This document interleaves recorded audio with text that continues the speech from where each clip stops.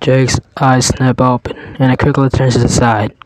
But like his aching heart, the spot where Max always sat on the couch remains empty.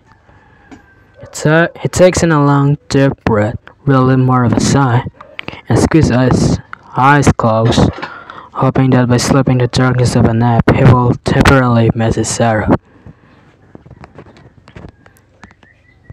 For 15 years, they were inseparable, always side by side. The walks on a beach with a gentle waves calling, the seagulls cawing, all those highs in a trail where the trees canopied like arches, wrapping them in a soft cool shade and a hot sunny day, and just a ride at the grocery store for something more than I had forgotten. They always went together.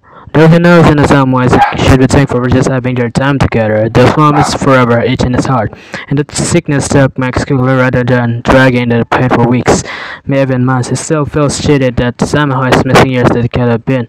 And able to sleep, it looks around the empty room, letting his gaze fall upon the leash, where it still hangs at the peg with the doors. It seems to wait patiently, ever ready for the next big adventure. As his eyes fill up, he realizes for the first time how much his grip weighs, how hard they slip and rise with such heaviness inside. It is then hears a shuffle from behind and turns to see Martha standing in the doorway, her shoulder resting against the frame.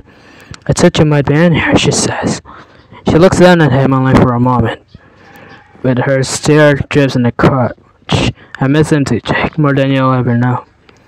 There's a faraway melancholy tone in her voice, but he knows that her heart, like his, is a hole too big to fill.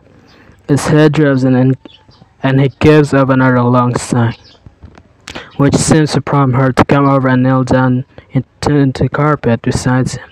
He slides a hand under his chin and lifts it up, then tucks back his long floppy ears such as their eyes can meet. "I guess you do know, don't you, Jake?"